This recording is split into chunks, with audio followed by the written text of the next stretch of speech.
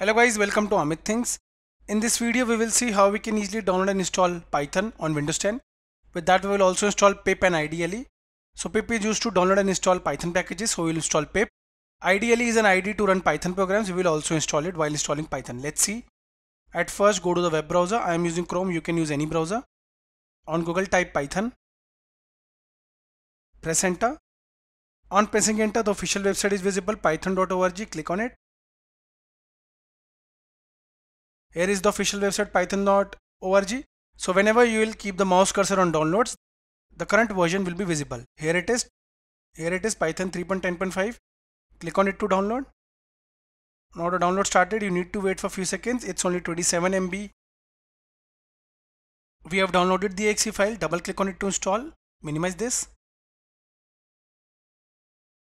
So the setup started. At first, add Python 3.10 to path. Now I'll click on customize installation so that we can understand what all we are installing. So I'll click on customize installation. Here are the optional features available. We will also install pip and IDLE. Pip is used to install and manage Python packages, and IDLE is an ID to run Python program. Rest keep as it is and click on next. Now you can see advanced option. You can click on install for all users.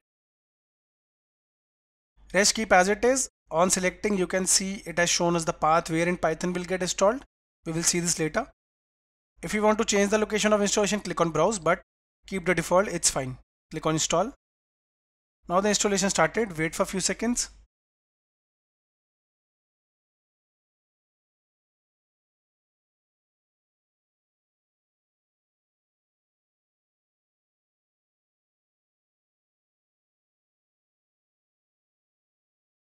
So guys, we have successfully installed Python. Click on close. Now go to start, type cmd, click on open to open the command prompt. Now here in type python space -- version and press enter. Herein you can see we successfully installed Python 3.10.5. We can also check for pip space -- version and press enter. So we installed both Python and pip. Okay. Now what we need to do, we need to run our first program. We can type py here, press enter, and the Python shell is visible. We can directly run here. I'll type something, let's say Amit, press enter, and here it is, we printed it. Or you can also go to start, type IDLE.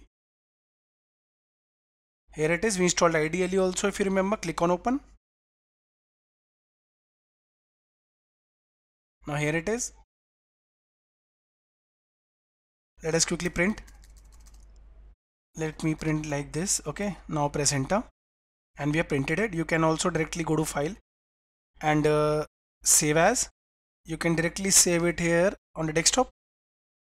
And you can give the name demo. Let's say it will automatically save to demo.py. Click on save. And here is our Python file, demo.py. Or you can also go to new file and create a new Python file here. So this is how you can also run your first Python program. So guys, in this video we saw how we can easily install the current Python version.